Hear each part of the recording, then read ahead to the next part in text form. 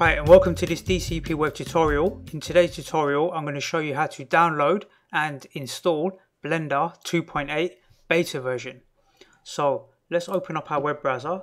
We'll type into here Blender 2.8 and we'll go to this website Blender 2.8, which is blender.org, and we'll click here and we can see that we can download the Blender 2.8 beta version. So there's quite a big difference between Blender 2.7, the previous version, and 2.8. Although this is running in beta, I have tested it and it's very stable. Seems to be working fine. Obviously there might be a few issues with it because it's in beta at present, but it's definitely worth downloading and experimenting with. There's a new render engine called Eevee. It's just like a real-time render engine in the viewport. I've been playing around with this and there's quite a few significant changes in this version of Blender compared to the previous version. It's much more intuitive now. It's much easier to use, especially if you're not familiar with 3D rendering software or familiar with Blender itself. The software really is it's just a much better, smoother application, and just the way it works is a lot better, I believe. So you can scroll down here and have a look at some of the examples and videos and all the different tools and new features that are available. I'm going to be doing some tutorials using Blender. I haven't used it for a while, but I thought I'll get back into Blender and start experimenting with it again. So I'll be doing some tutorials soon. For now, we'll click down on this download button here, download Blender 2.8 beta, and we'll be presented with this screen, and we've got Windows, Mac OS and Linux. So select your relevant operating system. I'm running Windows here. If you're not too sure if you need 32-bit or 64, just go to the search bar down here, type in system, and then click on system information, and inside here you'll see x64, and that will tell you that you need to download the 64-bit version. If it says 32, then you'll download the 32. So we'll click on this 64 here and we'll download this. This will take a few seconds to download.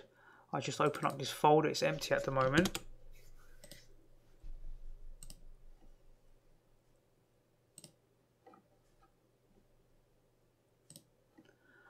Okay, the software is downloaded, so I'm just going to drag and drop it into this directory, and we'll right click on it and extract the file.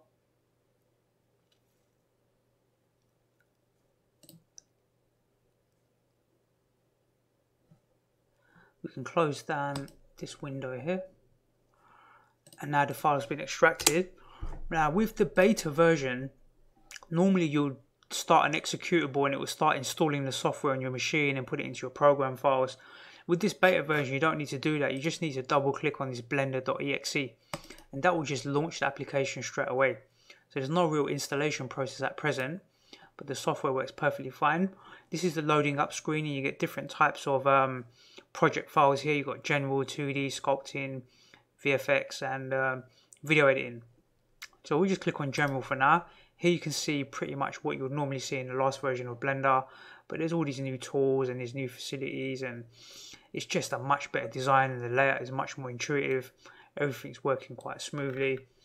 I played around with this for a little while. There's a new render engine in here called Eevee, which is basically doing real-time rendering inside the viewport here.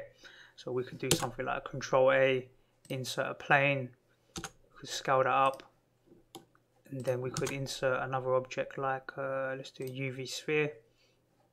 You've got these tools over here that are quite intuitive, like move.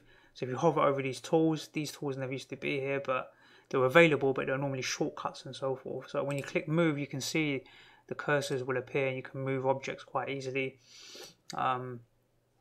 This is a lamp here, right? So this is like a light source, and if I click on here, I can see like real-time rendering inside the viewport here. So if I move this light source around, you can see it's casting shadows. It's doing all of this in real time. It was quite difficult to do this before in Blender. It wasn't difficult. There was a different render engine called Cycles. So Cycles is still very good, but it's more to do with like photorealistic rendering. So it takes a lot longer to render using Cycles when you're rendering at a frame for an animation. But if we were to use Eevee, then the engine runs much smoother, much quicker, but you won't get like real photorealism, but you'll get very good renders as well. The rendering will still be very good, very clean. So I'm going to go around in the next few tutorials and experiment with this software. Maybe we'll make some 3D animated logo. If you're watching my YouTube videos at the beginning, you'll see that little DCP spin around. So that I did in Blender. I did that in an older version of Blender.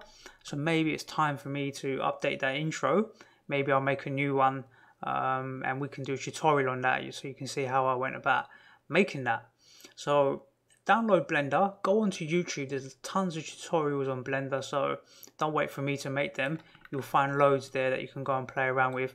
Do searches for Blender 2.8 tutorials, because this is the version that you're going to be using here, and you can go around and play around with it and experiment and see what you think of it, think of the software. It's really powerful stuff. It's free. You can do, like, you know, pretty much anything 3D rendered, full motion films or just basic animations. You can do pretty much anything with this software. It's amazing that it's free. You know, it's really a great piece of software. So go and experiment with that and have a little play around. Like I said, I'll be doing some tutorials soon. I just need a bit of time to get some time to find some time to do that. Okay, so that's how you go about downloading and launching Blender. It's not really installing it, like I mentioned. If we close this, you'll see that you just double click on the exe here. You could make a shortcut to that as well. Create a shortcut, put that on your taskbar down here if you wanted to, or you can just open up the folder and launch it. You can have that little shortcut running there. Okay, so I hope you find that tutorial useful, and I look forward to seeing you in the next DCP web tutorial.